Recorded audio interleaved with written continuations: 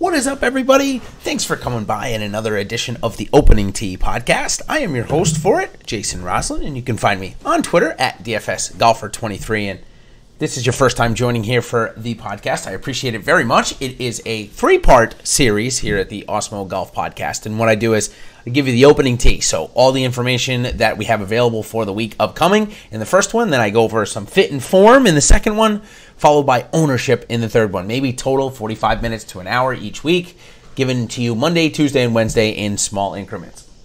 And in this one, what I do is I give you a little bit of what happened last week, just in case you weren't available to play, you didn't want to play, or you didn't see any of the action, and I'm going to give you everything that you would want to know heading into this week. And to start off the podcast, what I do is I go over the foursome of facts for the week. And first off, we got to talk about DJ for a second. First, he was one of my, I will say, big misses. I had way too little of him, obviously, but still managed to come away without going broke, which was nice. DJ gets his 21st win of his career in 13th straight season. Only 3 other golfers in the history of the PGA Tour have a longer streak there. So very, very impressive. Great company. Tiger Woods, Arnold Palmer, and Jack Nicklaus. A pretty great company to be in. He did it on a 6,900-yard course. He actually lost strokes off the tee for the week. I shouldn't say strokes. He lost like 0.01 for the week. So really, really impressive stuff. Will Gordon is our second foursome of fact of the week. Gets his card by tying for third with Mackenzie Hughes, who hit 2 bombs on 17 and 18 to tie him, but still did not affect him. He gets his conditional status, his special temporary membership, which means he will play out of the top 125 non-member category for the remainder of the year before becoming a full member next year. So very similar to Doc Redmond. Bryson DeChambeau is our third fact of the week.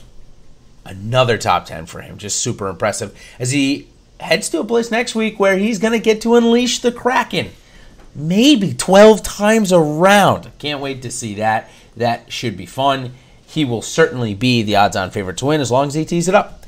4 players are going to end it for me for the foursome of fact for the week. The last one, I'm going to go quickly through them. Victor Hovland, 3 for 3 top 25s. Abe Answer, 3 for 3 top 25s. He came in 11th, while Patrick Cantlay and Paul Casey's return to the golf course went rather well, in my opinion. Not going to lie, it was pretty good. So that is your quick foursome of facts for the week. As we'll head into my high and low. The only really high I had was Doc Redmond, and he was pretty decent. And the call on Rory and Patrick Cantlay being rather low-owned and the higher dollar. I was able to pair them together with Doc Redmond and the very high-owned Victor Hovland. Ended up getting me pretty good into the cash, even though I had 4 of 6. Who cares of the other players, where it really didn't matter. They missed the cut. It was Max Homa and Corey Connors. Still, it allowed me to not go broke, which was nice. Other than that, too little DJ, too much Gary Woodland, Tony Finau, and Colin Morikawa. All right, I want to thank SuperDraft, the sponsor for the show today. The future of daily fantasy sports has arrived. Experience SuperDraft's exclusive game mode multiplier, which this week for PGA, we had a nice 5K to first place, 25K guaranteed. So you get to say goodbye to salary restrictions and hello to lineup freedom. Use your fantasy sports knowledge to draft any player you want and build any team the way you want to. No lineup restrictions, countless lineup possibilities. Experience daily fantasy sports the way you want to. You want to root for your specific guys? You get to do that. Right now, SuperDraft is offering contests in PGA, NASCAR, and MMA with NBA on the verge of returning. I'm sure they'll be offering contests then, so enjoy DFS all year round. Sign up for SuperDraft today using promo code Awesemo12. It's $10 free on your first deposit, 10 or more, and 20 total free on 100 or more. You're also going to get a free $12 ticket for your first sign-up. Download in the App Store today or play at superdraft.io. SuperDraft, no limits, more winning. All right, the next section here, I go over, it's a little fun. Sometimes we can glean something out of it. You know, Brendan Todd was in this section last week, and he ended up having a really decent week, but faltered on Sunday, of course. So maybe you can get stuff out of it. First, we'll start off with the positive. Sung J M, close to 40% owned in certain contests. He needs a birdie on 18 to make the cut. And what does Sung J do? He strings at the heart of DFS players around the world and makes the cut. Ends up shooting decent over the weekend and putting up a good enough points where it certainly helped him to be there on the weekend. Tony Finau, on the other hand, went the opposite way. They both played the 9th hole, which was their 18th, needing a birdie. Sung Jae got it. Tony Finau did not. Bubba Watson, also in that. He did not. Needed a birdie on 9 and couldn't do it. Cam Smith, though. Ready for this? Cam Smith needed to play the last 2 holes at 1 over or better, and he couldn't do it, going bogey-bogey. Then I guess a positive, I'll throw one in there. Spieth needed 32 in the front 9 to make it, and did. Ryan Moore, though, he needed to play the last 4 holes at 2 over or better. You know, sometimes maybe I can even do that. He couldn't do it. Also lost 1.6 strokes putting on average, so 3.2 for the first 2 days. That's not going to help you make a cut, that's for sure. Brandon Grace missed a 17-footer to miss the cut. Also lost 3.2 strokes putting, so not good at all. No, I'm sorry. That's 1.6 total. Take that back. I apologize. Okay, Brian Gay needed to play the last hole at bogey or better. He couldn't do it. Made double. Scotty Scheffler needed to play the last 4 holes at even or better. He couldn't do it. Matt Wolff needed an even par on the back 9, and he couldn't do it. A late entry into this week's field here at the Rocket Mortgage. Brian Harmon, of all guys, he lost 3.7 strokes putting, shot -2, so he missed the cut because of his putting. Cam Percy in that same boat lost 3.4, shot -1. And James Hahn, who's going to be in the field again this week, he lost 3 and shot -1. So if he can get his putter going, maybe he'll play the weekend coming up. On the opposite side, guys that really putted well, but could find nothing else in their game, which, you know, doesn't mean it's going to come around right away, but definitely could with these guys. Keith Mitchell gained over 5 strokes putting. When he does that, he should be up in the top 10, but nope, he missed the cut this week. Gary Woodland, same thing, gained 3 strokes putting. He missed the cut by 2. And lastly, Scotty Scheffler gained 2.6 strokes putting and missed the cut by 1. Okay, we'll move on now to the statistical review, which is always really important to look at and definitely can try and glean some things going forward into the next week of some of these players. So we start off first with the strokes gained, and then I give you the old age stat that correlates with the strokes gained. So we'll start off with off the tee. Doc Redman led the field in this week. Rory McIlroy was 2. Sergio Garcia 3. Xander Schauffele 4. Rafa Cabrera-Bello 5. Joseph Brandt was 6. Brendan Todd 7. Austin Cook 8. Tyler Duncan 9. Johnny Vegas and Sam Burns round out the top 10. Moving on to driving accuracy, let's see how many we can match up. We can match up Brendan Todd.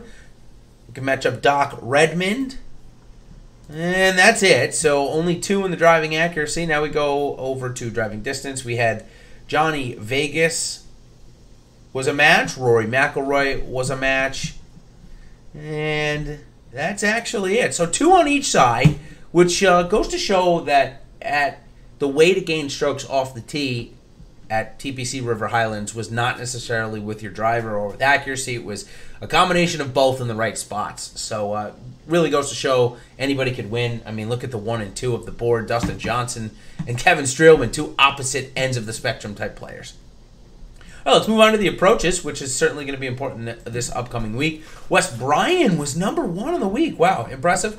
Russell Henley was 2. Victor Hovland 3. Lucas Glover 4. Harold Varner. Dustin Johnson, Pat Gazire, Doc Redman, Emiliano Grillo, Scott Stallings, and Kevin Streelman round out the top 10. Going over to greens and regulation, Scott Stallings is a match. Kevin Na, not a match. Siwoo Kim had a bunch of greens, as did Brian Stewart this week. Not that many close, though, as they didn't really gain that many strokes on the approach. Brendan Todd, William Gordon, Doc Redman, Johnny Vegas, Paul Casey, Jim Furyk, and Kevin Streelman on the greens and regulation. So we do have a pretty good correlation, maybe about 4 out of 10, about 40% of the guys that were in the top in the greens and regulation were also the top in the strokes gained on the approach. All right, and our last category here before we move on to the upcoming week is strokes gained putting, and of course our birdie review. We want to make sure that we are making sure we're targeting guys that are making a ton of birdies, because that's, of course, how you get the DraftKings points. So before we do that, let's go into putting. Brendan Steele, again, another 3rd good start this year. Now, he doesn't have a win, but still a really good showing out here this week. Ryan Armour, Kevin Chappell, Dustin Johnson. That's why he won, obviously. Whenever Dustin Johnson's in the top 5 in strokes gained putting for the week, you can certainly expect him to have a chance to win. Louis Oosthuizen, Kevin Na, Bryson DeChambeau, Kevin Streelman, Brant Snedeker, William Gordon, and Mackenzie Hughes. We go over to putts per green in regulation. We do have some pretty big correlation. Ryan Armour, who I just mentioned, Brendan Steele, Mackenzie Hughes, William Gordon, Bryson DeChambeau, Kevin Chappell. So as per normal, there was a lot of crossover between strokes game putting and putts per GIR. Okay, last thing we're going to do is a top birdie review. I'm going to go over the birdies. William Gordon led the field this week, 27 birdies. Very impressive. Dustin Johnson was 2 with 25, and Brendan Steele tied him at that number. Ryan Armour, 24. And then we got Patton Kazire, Patrick Cantlay, and Harold Varner coming in at the first two guys, 23, and Varner, 22. Whereas last one I'll give you is 21 birdies or more, a birdie or better, of course. Kevin Streelman, Sam Burns, Russell Henley, and Jordan Spieth. So that is your review from last week. It was a really fun tournament if you weren't able to watch it. Dustin Johnson certainly made it interesting down the stretch with a ball out of bounds on 13. He was able to save bogey and then some other squirrely shots there in the finish, but he was able to get it done. So we turn our attention to this week, and it will certainly be a much different pace with only 2 of the world's, maybe 3 of the world's top 10 and 6 of the world's top 20, whereas last 2 weeks we've had a really packed field. All right, now we'll transition into this week as we've got another millionaire maker on tap, and regardless of the field maybe not being as strong as we're used to in the last 2 weeks, we're still playing for the same prize. So the tour heads for the second straight year to Detroit Golf Club. Detroit Golf Club is a Donald Ross design. Finally, we are out of the web of Peter Dye and the Peter Dye courses. Go to a Don Ross, and if you're a golfer and know Don Ross or played on Don Ross before, then you know he goes from back to front. That's the way he sets out his greens. That's the way pretty much all of the courses that he has done do that. And what that means is you just can't be above the hole. As long as you're below the hole, you certainly can have a chance to putt and make the putt. So let's learn a little bit about Detroit Golf Club. It's a par 72, 7,300 yards, so relatively short by that stretch. 4 par 3s measuring 167, 207, 230, and 160, so 2 in that 160 range, and then 2 over 200. We've got 10 par 4s ranging from 372 all the way up to, looks like 461, and then a bunch there in the middle.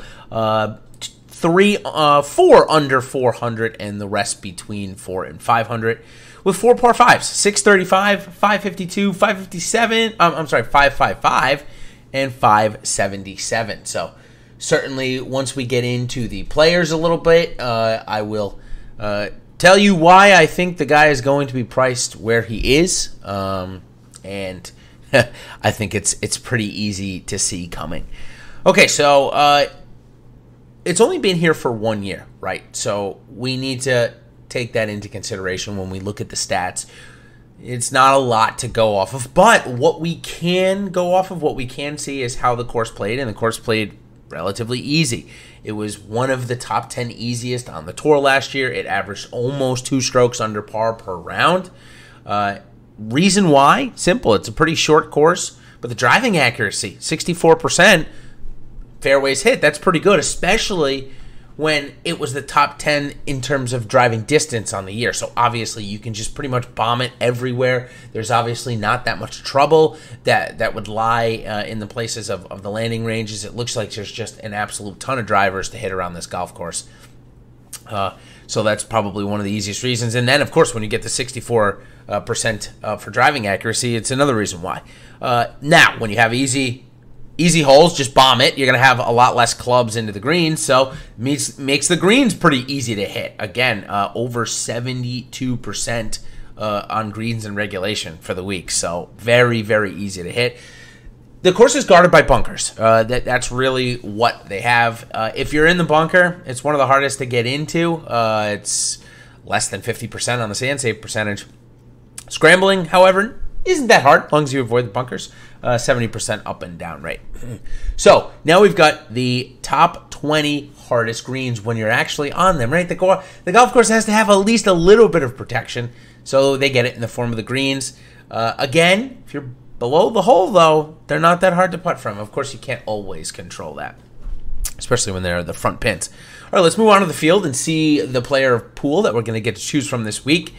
Pretty standard. It's all the winners of those special tournaments and then regular tournaments. And then the funky ones start with career money list. That is Luke Donald, Steve Stricker, and Bo Van Pelt this week. Sponsors exemptions, got a few good ones. James Nichols, Eric Van Rooyen, Christian Bezenhout.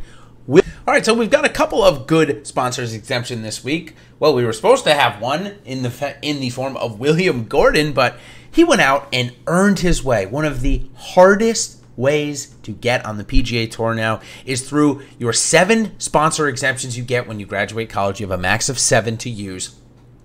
And, of course, if you get in a top 10, you're allowed to use that to a start. And you have to accumulate in those 7 starts plus top 10s what's equivalent to the top 125 on the FedEx Cup points for the previous season. So, with the 3rd place last week at the Travelers, he was able to secure that with his added to his 2 top 25s that he had in the previous part of the year. And he earned one of the hardest ways on tour. In fact, it was the same way Doc Redman did last year here at this very golf course in this very tournament where he came in 2nd place. And we've seen him, again, have a pretty good career, earn himself some good money, and be a good scorer in DraftKings, especially in the cheap range. But wouldn't be surprised to see both of those guys this week, both Doc Redman and William Gordon, not very cheap and one of the more talked about names. So some good ones, and we'll now go on to the next one. Finishing off, we got Peter Quest, who played last week as well, Satith Thagala, who also played last week and missed the cut, as well as Arjan Atwal. The next weird one is the life member, Vijay Singh, is going to tee it up this week. And then we get into the top 125 non-member, which is, again, getting it through that special temporary membership, or an international player like Matt Wallace and Lucas Beauregard, and Doc Redman also falls under this category. The last one, the top 125 medical, which we've seen Daniel Berger come off of in a flurry. Got Brunson Burgoon this week. Kevin Chappell, who was made the cut last week, was on featured groups on Sunday for a little while. Chris Kirk, who just got it done on the Web.com tour, Korn Ferry tour, apologize. Charles Schwartzel, James Hahn, Jamie Lovemark, Grayson Murray, Hudson Swafford, Wesley Bryan, who's 2 for 2 and made cuts since coming back, Sung Yul No, and Greg Chalmers. So a decent amount of players there. No surprise, as a lot of the stars are not here playing this week.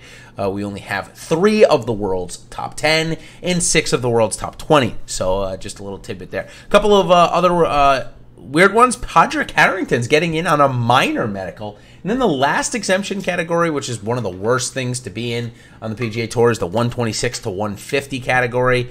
Got some good players playing out of it, though, this week. Harris English and Alex Noren, who have had a decent year. A couple of other players. Peter Uihlein, who's played some decent golf. And a few others. Okay, so how are those guys that I just mentioned and the rest of the field going to be able to score this week? Well, interestingly enough, strokes gained off the tee, not one golfer last year gained over 4 strokes for the week off the tee, which is rare. Very rare do you see that. Now, with Bryson DeChambeau playing this week and hitting the ball as far as he does right now, I actually suspect that'll change quite a bit. I suspect Bryson will be able to gain a ton of strokes off the tee next week. Now, what else do you need? Where do they gain it? They gain it on the approach. If you put yourself in position to make putts, as I just mentioned, Don Ross courses, which is, it's a bent, it's POA still, they give you the opportunity to putt on if you're in the right position. So you make it on the approaches, you make it with the putter. It's a recipe that, again, if you're a bomber, that's how you can get it done. But there was plenty of guys in the top 5 last year that don't bomb the ball. Patrick Reed, Brandt Snedeker among them. So still, plenty of ways to get it done here. It's not overly long. And there's just not a ton of places to gain strokes off the tee. But again, the field wasn't separated last year by a guy like Bryson DeChambeau. So again, I do suspect that'll change. They're going to have a lot of wedges, a lot of 100 and under, 125 and under this week. So if you got a read on somebody that's great with their wedges or has looked good, Brendan Todd last week was kind of that eye popper there, certainly take a look at them. All right, before we wrap it up, we are going to give the top 6 salary guesses. I like to do this every week, see how close I get. Now, sometimes I get it all wrong because the field changes, but normally the field doesn't change from when I'm recording. So I'm going to guess Bryson DeChambeau, 12,400. I just don't see anybody close to as good as him in this field. I may be a little outlandish in that, but I think he's far and away the best player, and I think if they don't price him there, his ownership will get sky high since he's one of the most notorious names in there. I think with that, they'll put Webb Simpson somewhere above 11,000. I have 11,500 written down just because I don't think they want to put that much price differential between the two. And then I got Ty Hatton coming in at 10.9, Patrick Reed 10.6, Hideki Matsuyama 10.3, and Sungjae Im at 10.1. So those are my top 6. We also don't know about Webb Simpson because he withdrew from the Travelers out of an abundance of caution dealing with COVID-19. So we actually don't really know where that stands. I suspect he'll still be playing, but you never know. So I think that could shake it up if he does end up having to withdraw. And, of course, anything can happen in the next 3 days. But we'll be here. We're going to recap it for you. And, of course, if crazy stuff happens on Wednesday afternoon, Ben and I will be live on Wednesday night at 8:30, going to break it all down, all the previous happenings from the 3 days that led up to Wednesday night. And, of course, again, we're going to have a nice early lock. Now, Detroit, it's a little different. Maybe we'll get an extra hour. I'm not sure. We'll have to see when tee times come out. But until then, everybody, thanks for coming by. Of course, go ahead and check out my First Cut article that is live, likely now by the time you're listening to this.